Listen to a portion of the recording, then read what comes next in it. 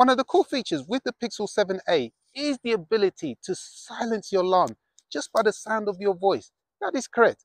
Just by saying stop, you can silence your alarm. Let's go in and find out. So here, set the alarm. It should go off any moment now. Again, really easy to set up. So here we go. Stop.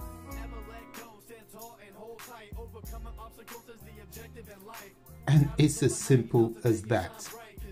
So what I'm going to do now is when the alarm rings, instead of saying stop, I'm going to tell it to snooze. So it should go off any moment. Here we go. Here we go. Snooze alarm. And look at that. It's done that. And it's snoozed for 10 minutes.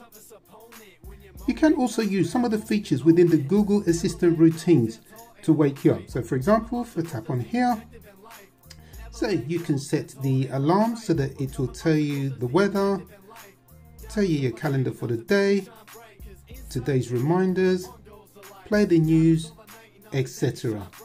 This feature really needs to come with a warning because it's so easy to just go back to sleep after saying stop.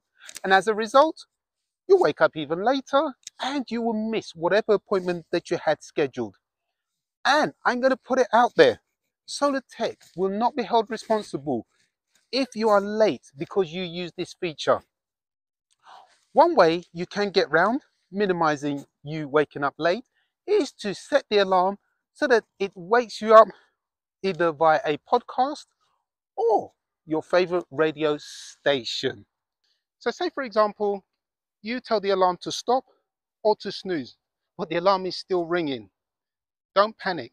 What that means is you have not set up your Google Voice Assistant. So all you need to do is go back to the beginning, set up your Google Voice Assistant, then retry your alarm and you'll see it will obey your commands via your voice.